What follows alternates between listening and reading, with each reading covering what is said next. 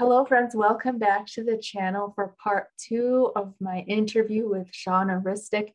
Part 1 will be linked in the description, so you can check that out where she shares her near-death experience. Today, we're going to do a Q&A, and we're just going to pick up where we left off yesterday, transitioning into our conversation about near-death experiences and their message in general. Then we proceed into a Q&A where I ask her about walk-ins. She's the first person that I've interviewed that has ever mentioned walk-ins. Her links will be in the description, her website, if you'd like to get in touch with her. Thank you for watching. Here's Shawna. That's I think I pretty much covered the whole story. It's pretty long because 20-something years is a long time to integrate this and to try to figure out how to talk about it.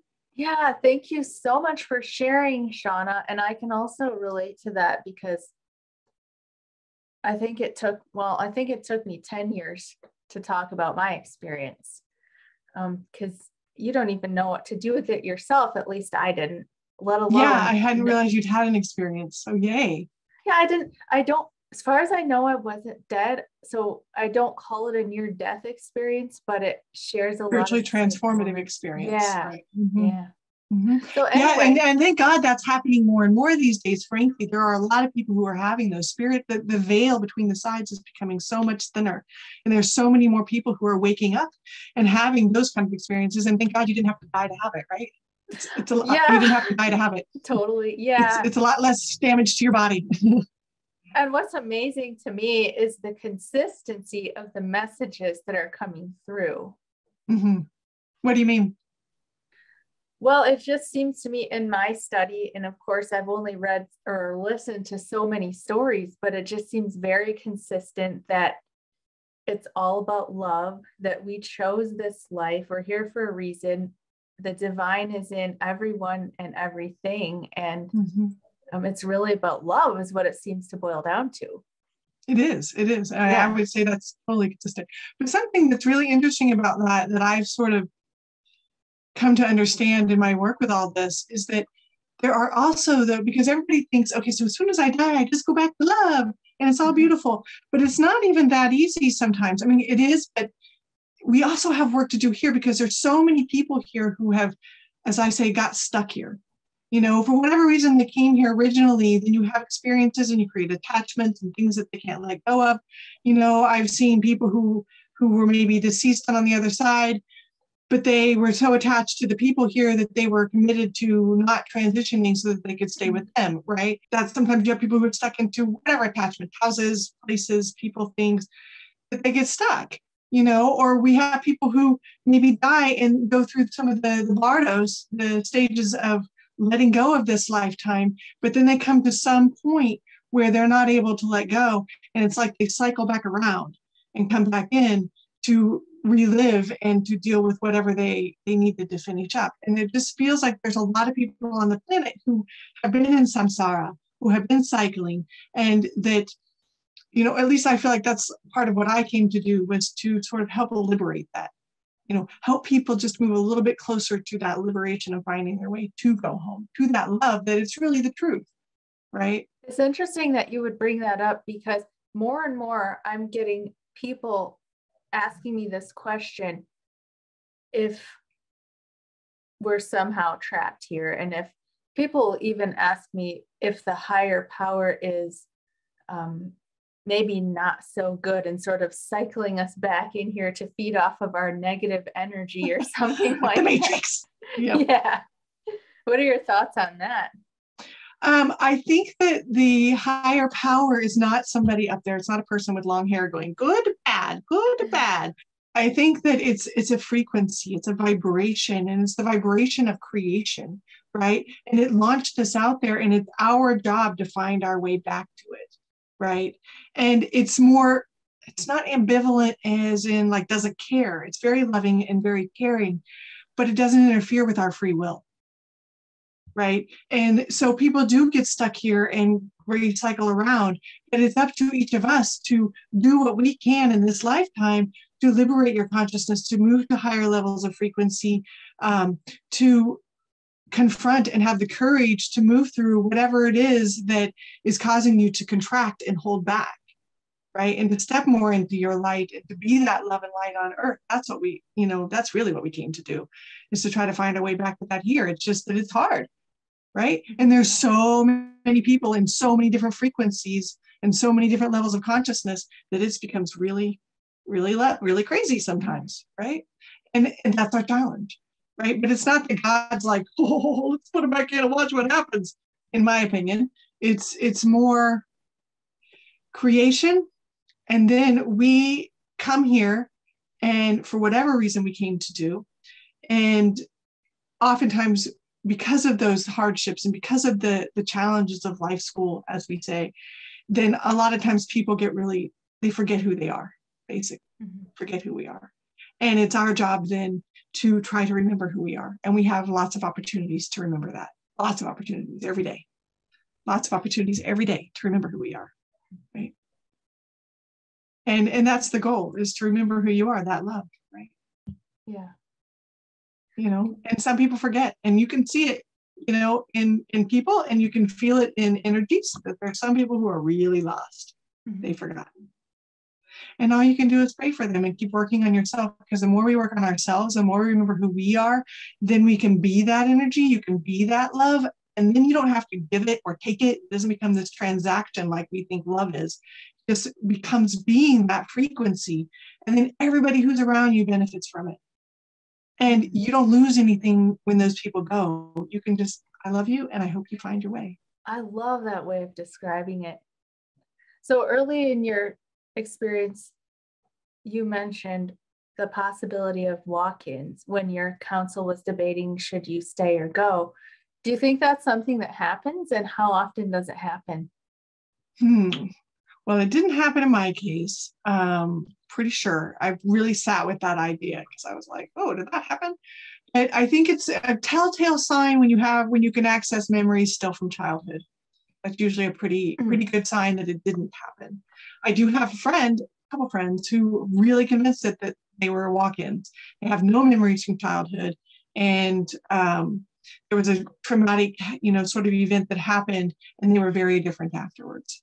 And that's sort of a sign of that. I don't know how often it happens.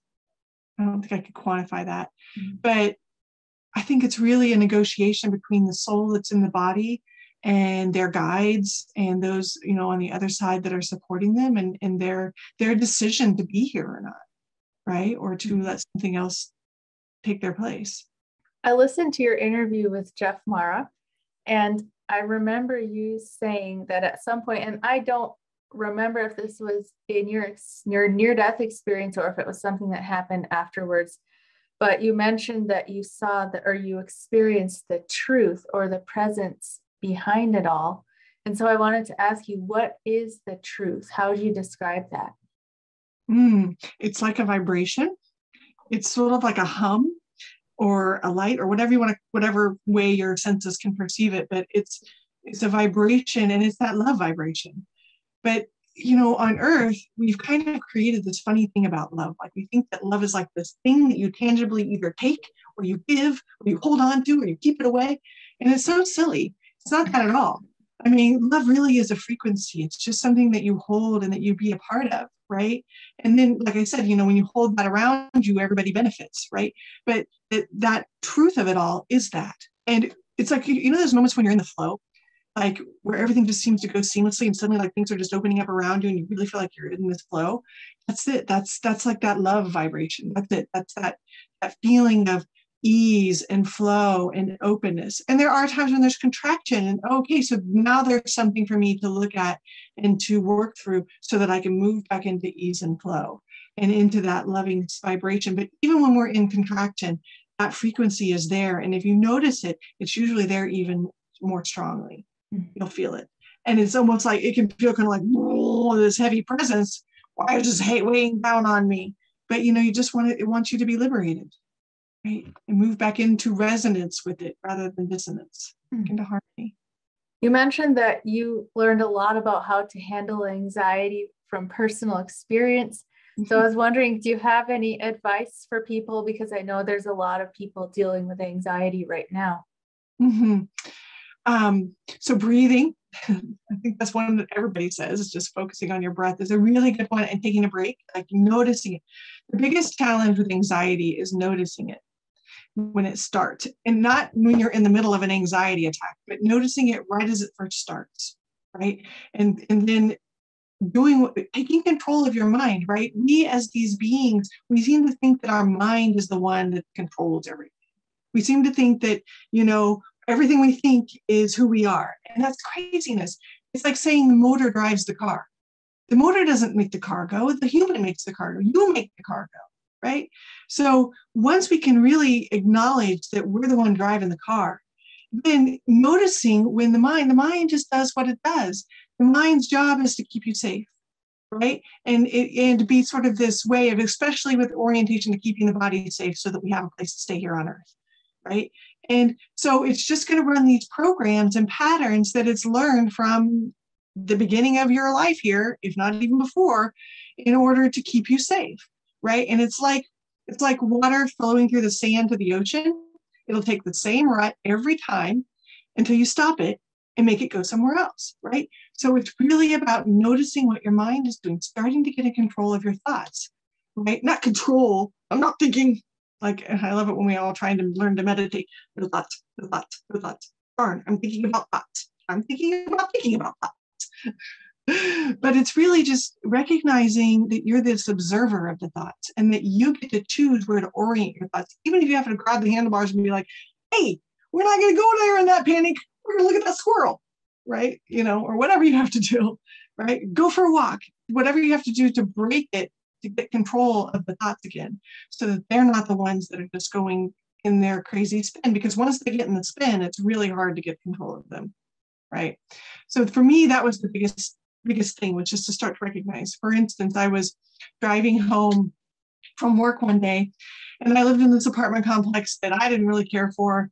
And I was really tired of living in it, and it was loud and noisy, and it was hard to be there with a child and husband and family life and a cat and all this stuff. And I remember driving in, and I was like, it's really not that bad here. It's really beautiful. And then I was kind of looking around, and then my mind goes, yeah, but it's I was like, yeah. And when rent's coming up, when is rent due? You have rent? Oh my God. What, and it just started, and I was like, whoa, wait a minute. I know that pattern. That's that panic pattern. Look, there's the squirrel. Look, it's running up that pretty tree over there.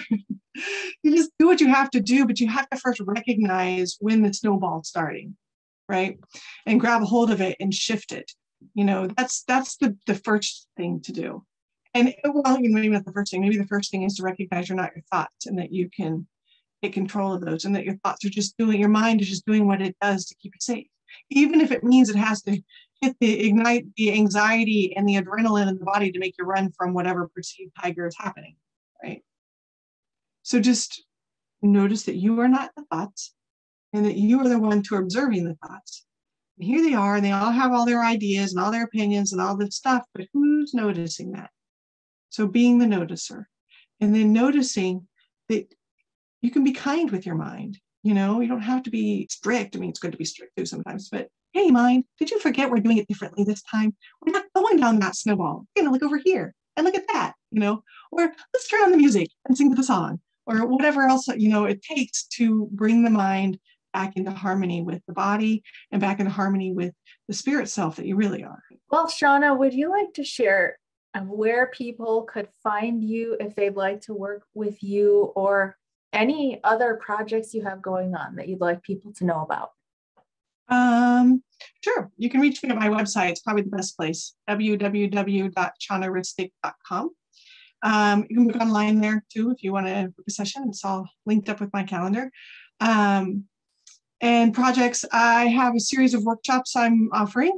I'm about halfway through the first one, so it's been going, and but the second and third one will be coming up in a couple months, called Your Unique Vibration. It came from clients asking me how to do what I do. And then I had to really start analyzing, well, what is it that I do? And finding words for that. And it's created this whole workshop. The first workshop is Your Unique Vibration. It's about really connecting in with your own vibration, because you have to really know where you are in order to be able to work with other people's energy or to be able to work with other non-physical energy. You have to be here and know you. So that's the first one. And that's what we're about halfway through. And then although I've been recording it, so if someone wants to jump in there, we could probably make that happen. And then the second one is your vibration and others, other people. We work with that dynamic. And then the third one is your vibration and anonymous. So that's what I'm mostly working on now, is getting that going. And then TBA in the future, looking at maybe creating a school here in Santa Cruz. Wonderful. Wow. Well, thank you so much for sharing your story and your wisdom with us. Are there any final words that you'd like to say before we go? You can do this. Everybody's so full of doubt and so full of busy feeling unstable in these times, and busy either saying something's wrong with me or something wrong with you and something needs to change. But if we could all just sort of drop in here, because you're really okay, and just allowing yourself to be in that space, that okayness for a while, rather than the fear, then you'll move closer to that love space that you really are. Thank you so much, Shawna. Blessings.